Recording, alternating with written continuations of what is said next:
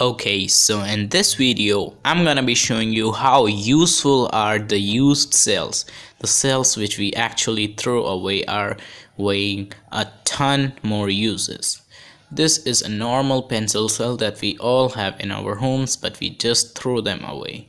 Well, we're gonna extract some useful chemicals. In order to do that, we're gonna have to first throw them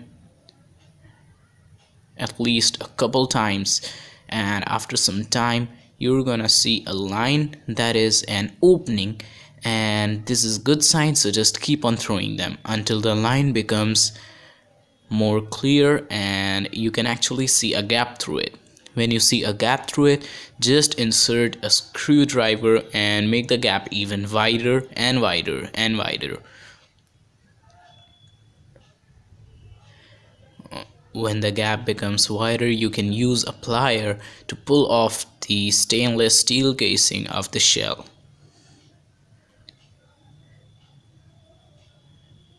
It may be hesitating, but it's quite useful, and after some time you're gonna be used to it.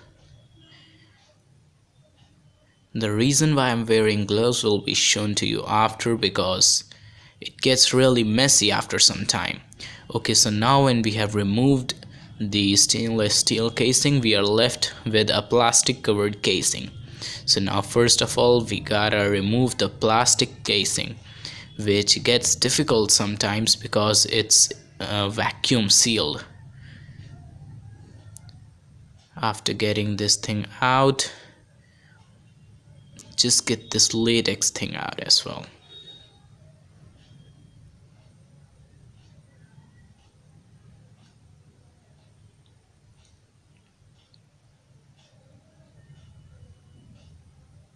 Now after you get that out, you'll be left with this carbon electrode, and you can directly just pull it out.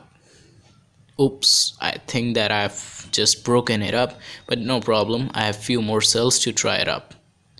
After you get this out, you are left with manganese dioxide, which is black in color and really very messy, and that's the main reason why I'm wearing gloves today.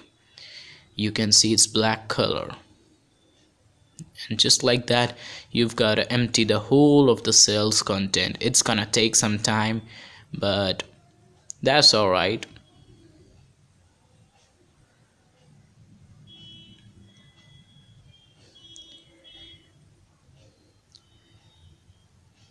Now, in order that you guys do not get bored with the video, I'm fast forwarding this thing up so that you can just see that how am I getting all of the manganese dioxide and carbon and all the stuff like that out of here.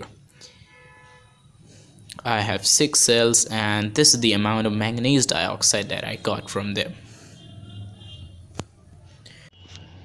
After removing the stainless steel casing, we are left with the zinc casing, and after melting that, I got this much of zinc metal, which is actually quite large. It weighs about 150 to 200 grams, and this I got from just 6 cells.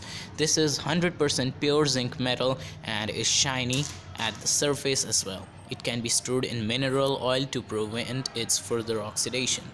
Now, if you guys like the video, don't forget to subscribe the channel, hit the ring and ring the bell icon, like the video. Until then, it's a goodbye.